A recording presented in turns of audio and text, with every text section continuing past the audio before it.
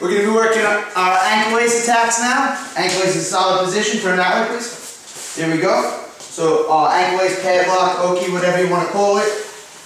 Here's where I am. Boom, just sitting back on his heel. Come back a little bit. Okay? Our primary attacks, we're going to be working off that extend the spine principle. I'm trying to bend his neck as far in this way as possible. If you see his back starts to look like a bow and arrow. First thing we're going to do is a 3/4 Nelson. Now, a lot of people, the problem that they have with the 3/4 Nelson is their attack for it. They just come underneath and reach for it. Now, if this man stays with good position and good posture, his head's up, I'm never going to be able to get in here, and by the time I even come close, he's going to be way out. So a setup for it, we're going to use that extend the spine principle.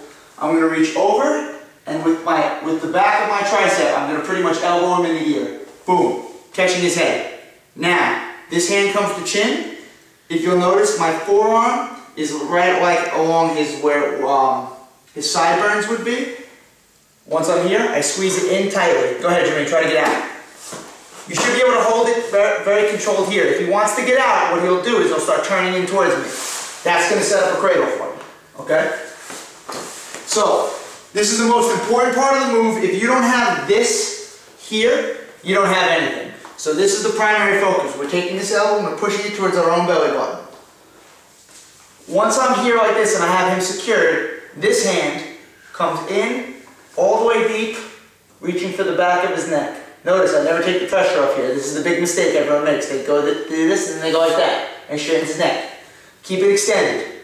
Once I have this hand comes deep. Now, I'm going to let go of this hand, but notice I still keep it extended. His neck's not able to straighten yet. Don't come here. Let go with this hand, lock up our grip, top hand, palm down, wrestler's grip. Once from here, I'm going to move to position. See that again? I'm here, move to position, and now I have in a position where I can just crank him over the top. What I'm going to look to do is drive his nose into his stomach, put hard pressure over here, flip him right over the top. Once I have him over, lock up your figure four right here. See the legs figure four? Boom, that's it. It's done. This is one of the most brutal moves that I do on top. It really hurts. You make the guy like almost like bite his own teeth. It feels like you're going to break your teeth. It also applies somewhat of a choke. So again, here we are. I have an ankle lace. Elbow in the ear aggressively. Attack. Snatch it in, holding it tight. Reach deep. Lock up our grip, keeping the neck extended. Finally, when we move, he straightens his neck out, but now I've got him in my pocket. Once I'm here, crank him down hard, take him straight over the top, lock up my figure four. Neck all right? Okay, show it from a different angle, face straight.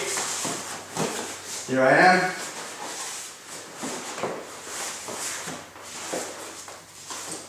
Crank, crank, crank. Boom, finishing. The most important part of this move is the initial way that I grab his head. Don't reach over and try to pull it back. It's not going to work. Got my ankle lace. I'm literally going to use the back of my tricep and I kind of elbow him in the ear with it. Boom. Snatch it. From here, bring it in front. This is the most important part of the move. It's what everyone gets wrong. Next thing we're going to be doing, we're going to move into cradles. Our overhead cradle, same exact setup. Right away, boom, snatch it. Here we are. Now, come over here with the camera so you can see this.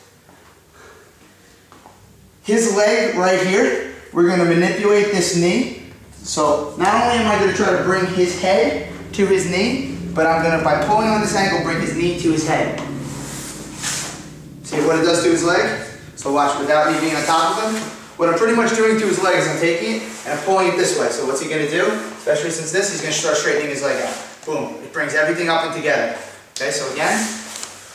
So here I am, same initial setup. I'm being nice to my partner here because I'm not trying to hurt him, but normally I'm very aggressive when I slam this on. Boom, slammed it on, locked it in. Start bringing his head and his knee together, everything's together. Once everything's locked up, this hand comes deep underneath, grab my own wrist. Now, head right in his side, I break him flat, here's where we are. Now he's going to be flattening out hard on me. Alright, so what I'm going to do here, a lot of times when I see guys try to run people over from the cradle situation, they're just like driving really hard. The idea is to explosively run towards his head. So that means you can have no pressure and all of a sudden, boom, pressure. If you're pressuring and then he's fighting, you're going to have to deal with his resistance. But if you just explode over his initial resistance, all you have to do is crack him a little bit, and then you'll take him all the way through. So watch again. Here we are. Boom, I came over the top. I curled it up, holding it tight. Bring his knee and his head towards each other, lock it up. Take him down to his hip. From here, he's going to fight me. All I'm going to do with my head to the side is explode towards his hip. Boom. Come up on it. Here's where I finish. Right here. Go ahead, fight up the back. Fight real. Okay, there we go. Alright, so that is our most basic fin from there. That's the one that will work every time. Now we're going to show our two other finishes. Each is higher, but each is more difficult to get to. We're just going to start down from the cradle now so we don't waste time. But now, so I've already locked up the cradle. First move that we're going to do is called, the second finish that we're going to do is called the half moon. What I'm going to do is I'm going to open this leg up and I'm going to step through and get a Turk. So come around like from this side so you can see it. Okay? So here I am heading side. I lift up, I step through. Now, as I drive him over, I'm going to fall off the top of his head. I drive him over, I fall off the top of his head, and I scoop this leg. See how this leg scooped this one? Once I'm here, I'll lock up my figure four. Go ahead and get out. Okay. Alright. So again, lift up my cradle. Here I am. Step, lift in, pull it off the top. Lock up my figure four.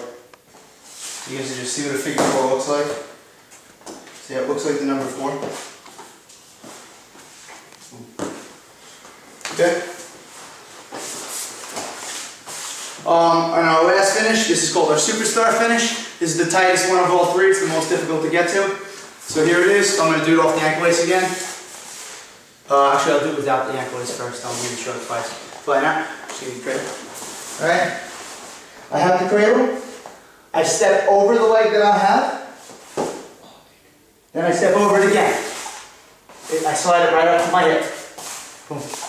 Now, same type of explosive pressure that I used on the first time. I'm just going to explode and run towards his head. Boom. Boom, wait there. Go ahead, get out.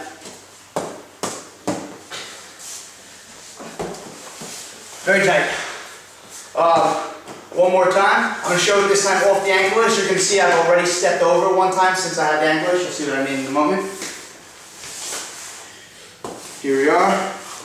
I have an ankle lace. Boom. Attack. Squeezing it tight. So manipulate. Get my cradle. Notice I'm already over once. So I just come over the second time. Boom. Got it. Once ahead. Go get out. Okay. Last thing that's helpful to know from the cradle situation, sometimes the guy will sit out on you before you can actually get him into the cradle. So here we are. So move up that way. Good. So sometimes, here I am, I've got my cradle locked up, and lock it up. Boom, and he starts sitting out all the way. Actually, yeah, go sit out the way you were sitting. It's fine. So he starts sitting out here, and here's where I am. Now I have to like kind of run around that way, but he's got his head up. What I can do is keeping my head right there in his side where it is, I can just roll across my neck, like in a back bridge across my head. Over the top, right on top. One more time. Turn and face that way. Here I am, I got locked up, he starts sitting out. He starts sitting out. Right into my bench. Okay, that ends cradles, over ankle lace. Now we're going to use our ankle lace to throw a leg. Face like this angle right here. Perfect. Okay, so this is a really good leg entry setup to get a leg in. We'll go over legs next. I got an ankle lace. I'm just going to drape my arms. They're just hanging right here. This leg's going to plant here. This heel is going to stay tight to my butt. I'm going to lift his leg up in the air as I drive forward. See, I hold his leg up in the air, try to bring your leg down right now. Got it up in the air. What I'm going to do is as I have it up in the air, I'm going to hop in and lock up my figure 4 around the leg. So here we are. Hop in, boom, figure 4. If I can bring him down to his hip, this is where I'd rather stay. But even if he stays in strong base, at least be in with a nice leg ride. Again. Arms draping. Elevate, up it. Okay? Okay. Let's talk.